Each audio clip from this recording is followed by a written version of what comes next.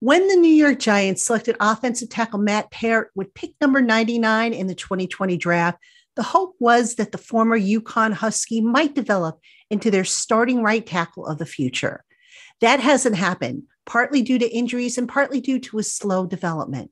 Last year, Peart returned in week 10 from his rehab from a late 2021 season torn ACL, but his playing time was sporadic.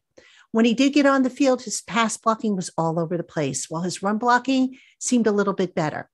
That said, there's still room for Peart to grow, though perhaps his future lies on the inside at guard.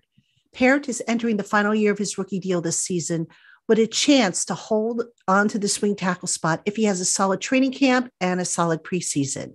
There's enough to build on, such as quick feet to get positioning off the snap, tenacity to sustain contact, and decent movement skills. But make no mistake, time is running out for Peart if he wants to continue to have a role with the Giants.